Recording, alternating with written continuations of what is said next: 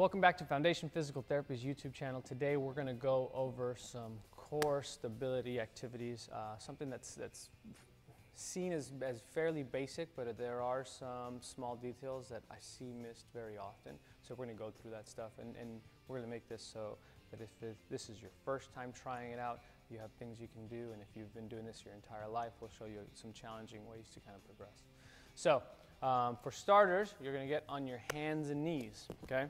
So we're here, hands and knees. This towel will become important as soon as you roll it up and you place it on your lower back, okay? So you're going to be in this position here, knees underneath your hips, hands underneath your shoulders, and then you're going to take a towel roll and place it right on your lower back, okay? So this is our basic start position. From this position, you can work on just tightening your abdominals without holding your breath, and then just holding for a little while, and then you exhale, right? So you can hold for a few seconds.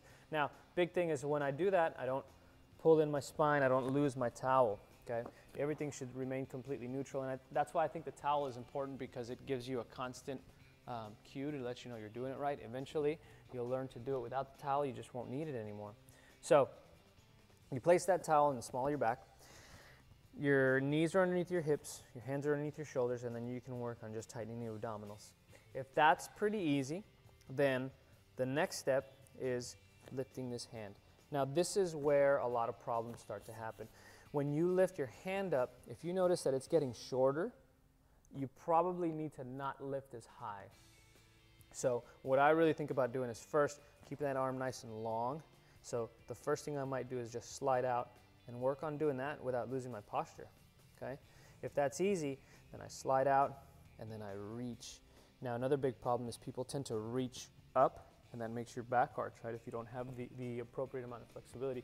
So really what you're trying to do is you're trying to reach as far as you can that way without side bending in the spine or losing my posture. So again, I want to try to reach as far as I can and get long, long, long, long, long. Now if that's easy, then what I'm going to try to do is I'm going to try to, with the opposite leg, I'm going to slide it out. And I may leave my toe down and just work on getting that leg nice and long without lifting it. If that's a piece of cake, then what I do is I try to lift that leg up. And again, I'm really focused on keeping my abdominals engaged and not losing my posture. And then I come back, right? So then what you might do is put them both together, and this is where the wheels fall off for a lot of people, because the thought is that I need to just reach and lift, right? And that's going to cause you to lose a lot of your core stabilization. You're going to get a little bit of mobility in here. I think that's okay, but you also don't want to invite arching your back when you do this. So again, you keep those two previous movement patterns in mind, and you kind of slide out. And now what I'm trying to do is get as long as I can from my fingertip to my big toe, and I reach, reach, reach, reach. Then I come back, okay? If you've been doing that correctly for a while, you can check yourself for the mirror, and you want to progress your mobility and you want to progress your core stabilization, then what you do is you reach out, pause for a few seconds, then you want to come knee to elbow. Now when I come knee to elbow, I may flex in the spine a little bit, but as long as I'm not losing that towel, I'm happy with it. And I'm going to hold here, and then reach back out. So I try to do as many of these with good form as I can. Right? Then you reach out. So that's a very simple progression in all fours of your quadruped position that you can do to challenge yourself regardless of where you're starting out.